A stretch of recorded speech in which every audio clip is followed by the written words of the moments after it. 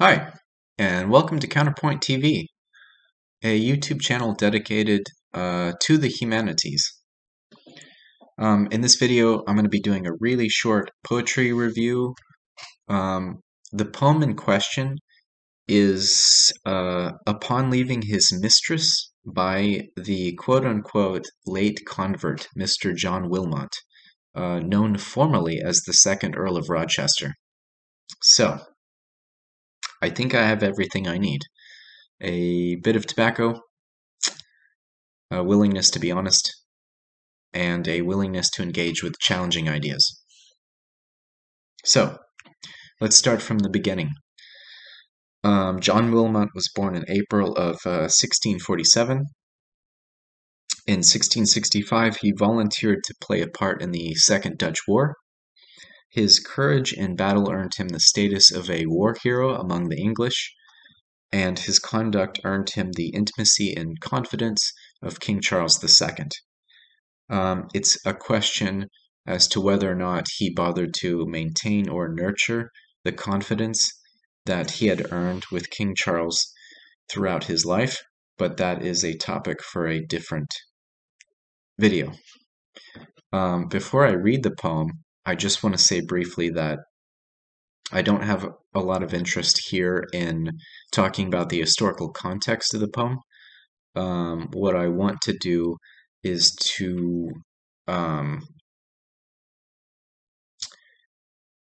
find out if there's any value in this poem, any revelation about human nature in this poem, and in a way that it might relate to us in 2022. When I look at these little antique pieces, I want to find out if there's anything that we can relate to in them. And so that's what I'm going to be, that's mostly what I'm going to be talking about. I'll probably make more videos about John Wilmot, and I'll probably be talking about the historical context a little more, and that's a kind of an academic pursuit, but that's not what I want to do here. So,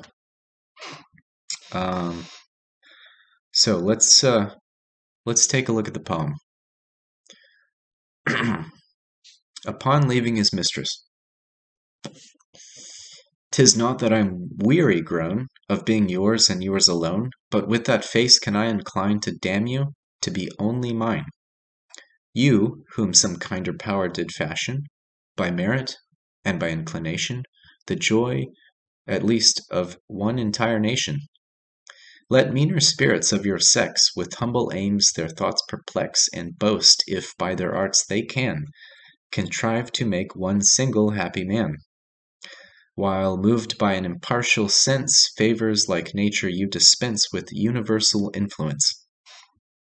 The kind seed receiving earth, to every grain affords a birth, on her no showers unwelcomed fall, her willing womb retains them all, and shall my Celia be confined? No, live up to thy mighty mind, be the mistress of mankind. What do I find interesting about this poem?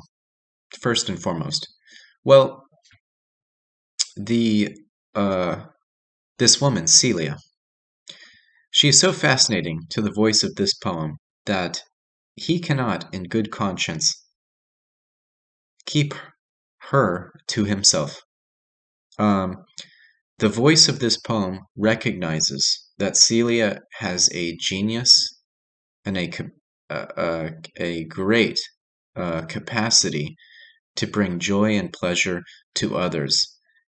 And he is so selfless and so objective that he has almost no desire to trap her in a way or to selfishly use her.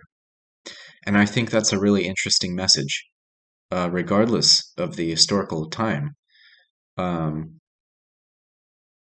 We know in the history of men and women that men have this kind of a reputation as wanting to control women and wanting to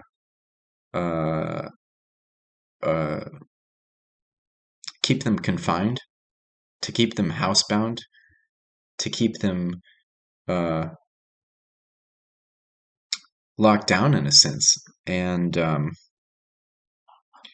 but the voice of this poem has absolutely no interest uh,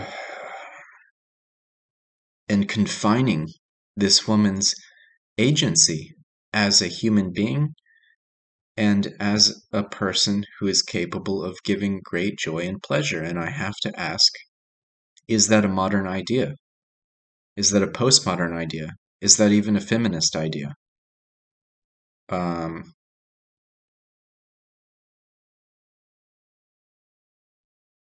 and that's what I find really interesting about this poem. So the question I think I want to address right now is why do I like this poet John Wilmot to begin with?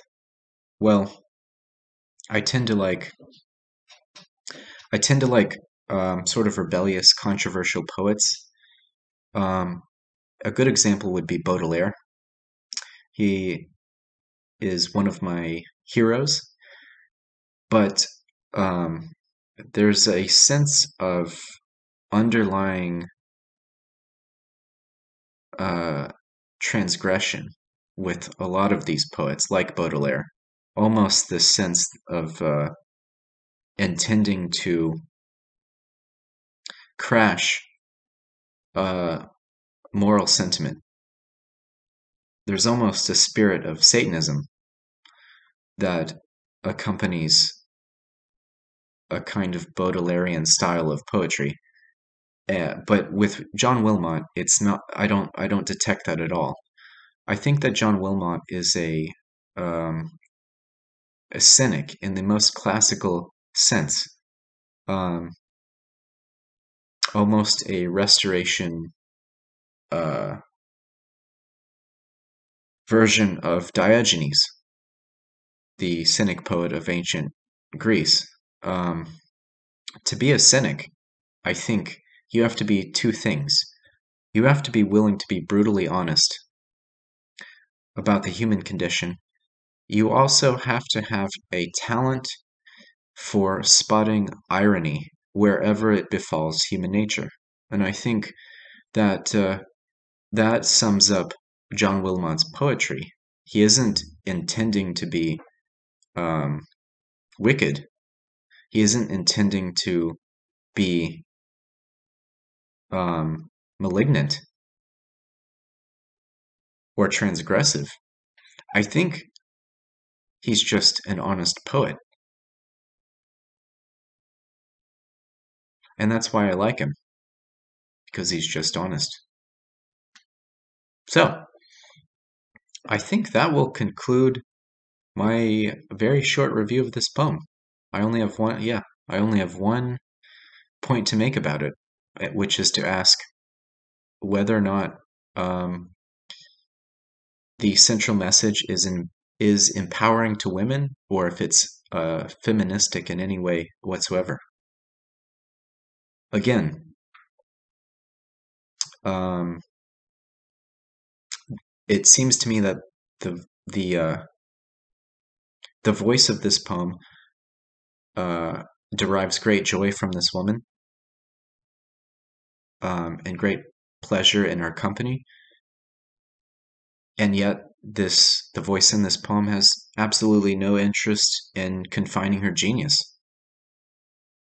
In fact, he encourages her to spread it far and wide.